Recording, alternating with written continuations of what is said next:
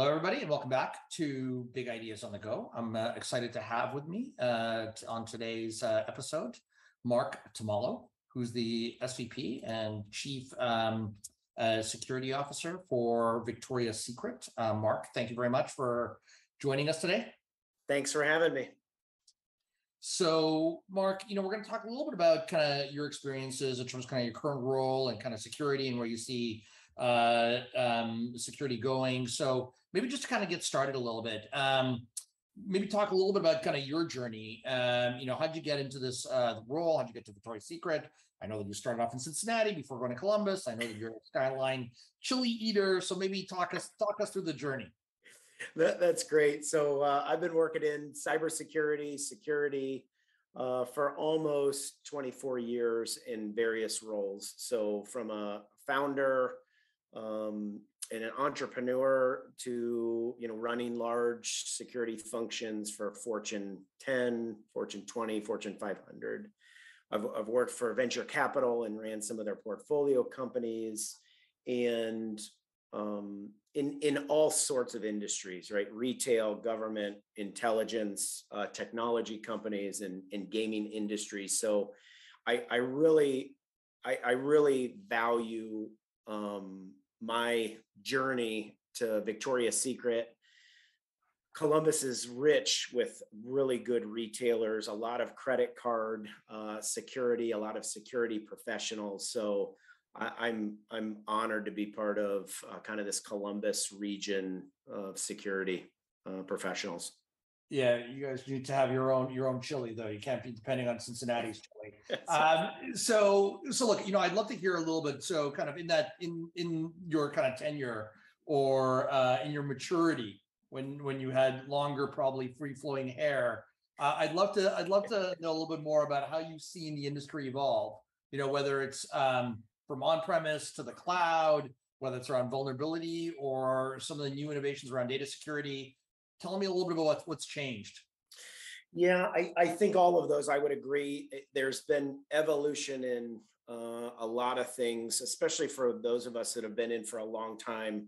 There was a time where security wasn't very cool. This is a great time to be in our industry. But I think one of the most simplistic yet important for me is just security moving from a technical discipline or an underground discipline to a real enterprise board of directors type conversation. And so I hesitate to say a revenue generation model, but a business enabler type of function. In one of the larger evolutions that we've seen is really kind of in the digital transformation, or in retail, that omni-channel move of everything and all of the data that is encompassed within a online transaction, from how we secure against bots,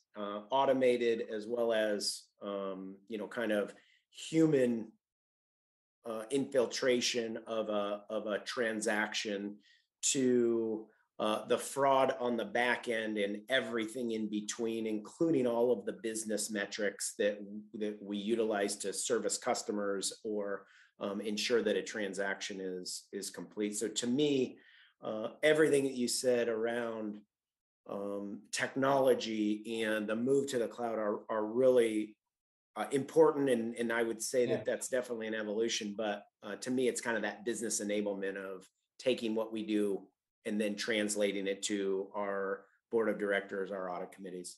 Yeah, so maybe on kind of to double click on that. So obviously in the retail industry, as you talked about this kind of shift to digital enablement, omni-channel, basically touching customers in the store, in the online storefront, on their mobile device, kind of wherever, maybe on social. So you care about that from a data personalization. You care about just to kind of know your customer. But at the same time, the data you collect on that customer is in many cases regulated, maybe by privacy regulation. It's obviously highly sensitive in terms of what they like to shop for and what they like to do. So how do you find that balance in terms of kind of enabling, right, collecting the data that your business needs in terms of merchandising and other things they want to do in personalization, while at the same time preserving transparency for the consumer, satisfying kind of the privacy regulations that are kind of popping up even in the US. And then just making sure the data doesn't get pilfered by some bad person.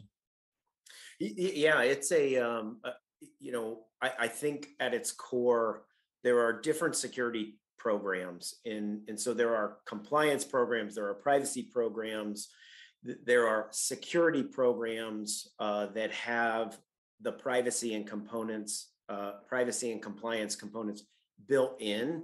And so depending on that program, that organization, it really does matter, right? And so as we move through GDPR, as we move through CCPA and come upon CPRA, right, and some of the privacy requirements, Colorado, Utah, Virginia, closer to home, Michigan, Ohio, and Pennsylvania are already in committee, right? We should assume that all 50 are going to have some level of privacy, but you have to have that. You have to have consent. You have to protect the consumer's right to choose.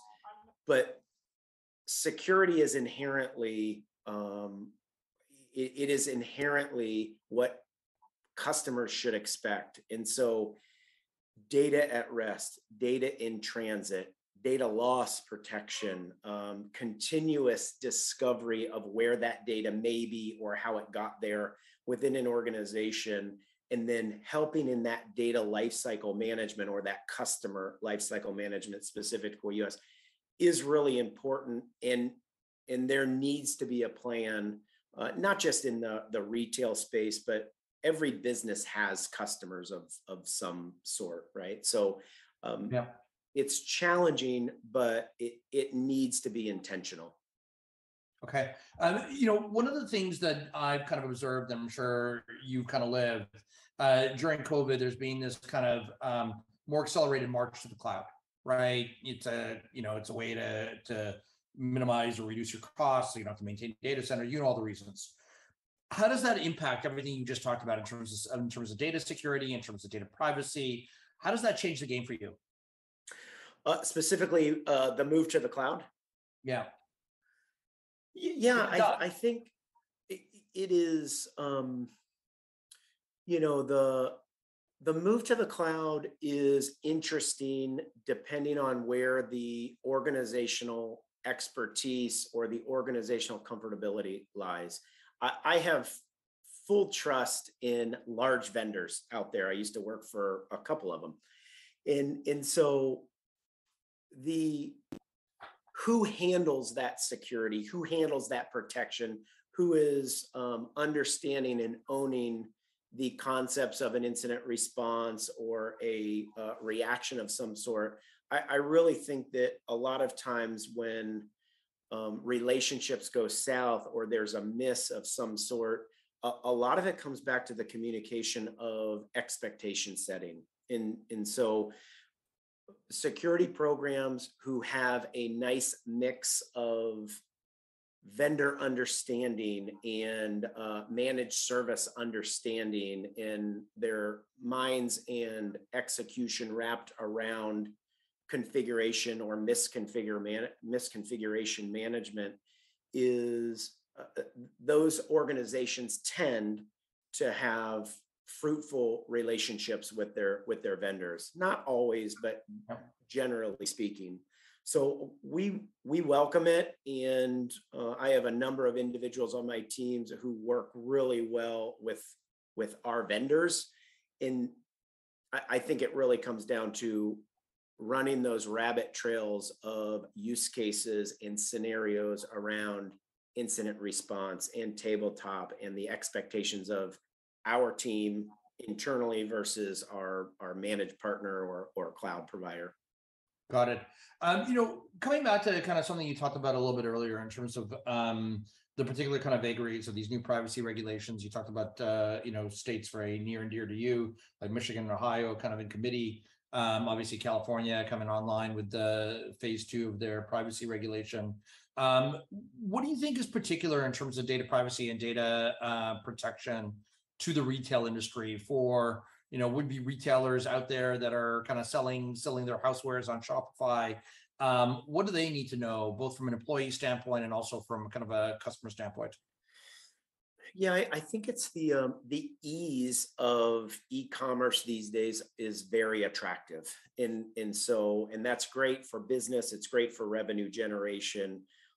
There is a balance to rigor, and whether it's on the legal side or whether it's on the security side of data, and especially data as an asset, and that mindset is opens up a lot of cans of worms.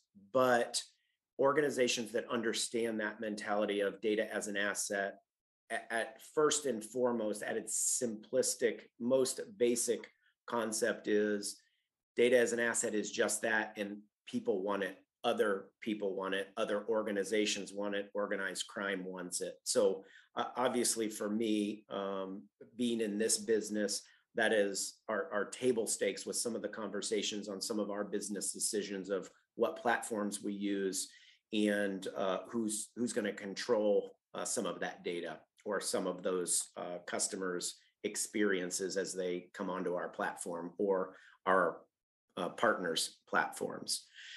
I think one of the things you would mention there, that the landscape of the partner community, and whether it's considered kind of third party risk, fourth party risk, fifth party risk, some of the organizations that have those e-com platforms do a really good job of their partner community, and some do they're challenged in making sure that their partner communities are up to speed on what needs to be done, executing appropriately, or managing their customer identities, or managing their customer privacy preferences well.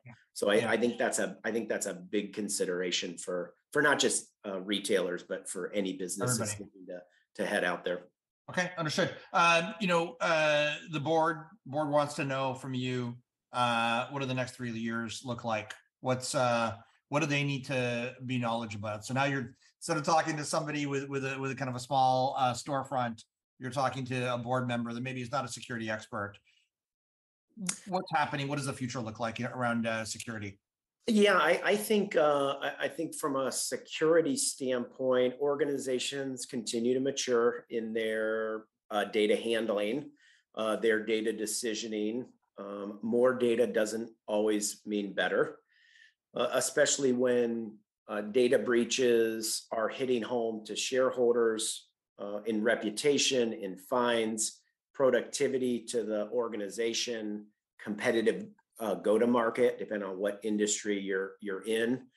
On the risk front, I think businesses continue to mature in their risk quantification, their consistency in those calculations, ultimately yielding better business decisions, more consistent business decisions. So I like having the conversations at the audit committee and the board level, because it's a great amalgamation of the business discussions with the landscape and the security discussions. So. Yeah, I think one of the big takeaways for me kind of from this conversation is just kind of shifting away security as a pure kind of cost center and a pure kind of like cyber. We don't want bad things to happen. We want lower cost insurance, but really as an enabler, right? I think with the right security and privacy controls, you could do more with your data. And certainly the collection of data is not going to be reduced. And so I think those are fantastic points. And I think we've learned a little bit about how to talk to a consumer if you're building a small storefront.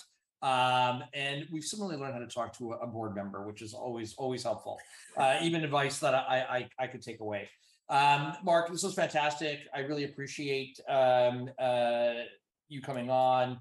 I think, it's always great to hear from some, basically this iconic retailer that was certainly in all the malls that I ever traveled to growing up. So thank you very much. It's been educational. And thank you to our audience. And I'd like to remind all of you Once you've listened to this podcast, to please leave comments and subscribe. So Mark, again, thank you very much for coming on. Thanks, Dimitri, for having me.